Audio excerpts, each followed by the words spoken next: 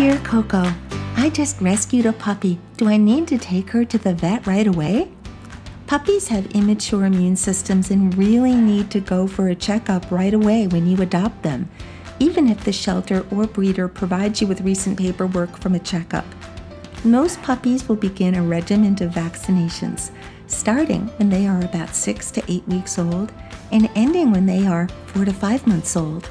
Find out what vaccines your puppy may have already been given and take that information to your vet.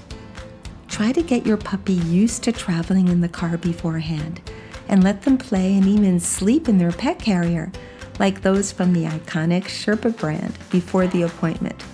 After all, you don't want them to be scared on the way there.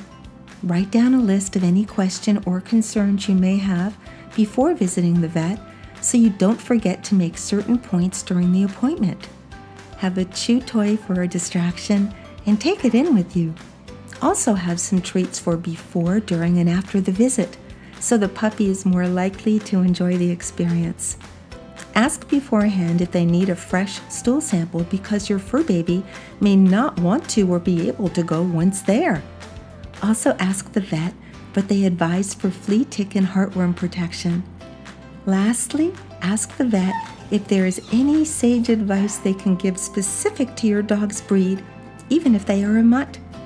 Handled correctly, your dog will actually enjoy visiting the vet, which will make everyone's life easier.